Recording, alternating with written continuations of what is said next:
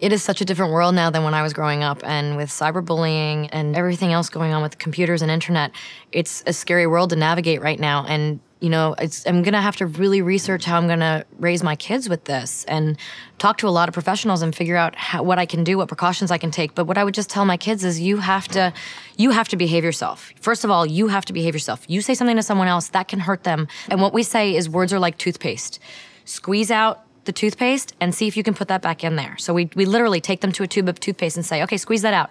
Now put it back in. Those are your words. If you can't put that toothpaste back in the tube, how are you going to get your words back in your mouth? So we tell our kids, you know, you have to think about how this is going to hurt someone's feelings. And a lot of the time with them, when they were really little, if they said something hurtful to me, I just start crying, and that would make them go, I'm so sorry, I'm so sorry.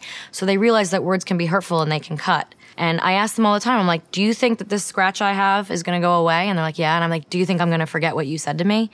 And they say, no, I don't. And I'm like, well, you know, saying you're sorry is nice, but it doesn't fix it. So we try to teach our kids really that, you know, words are powerful and you've got to be careful.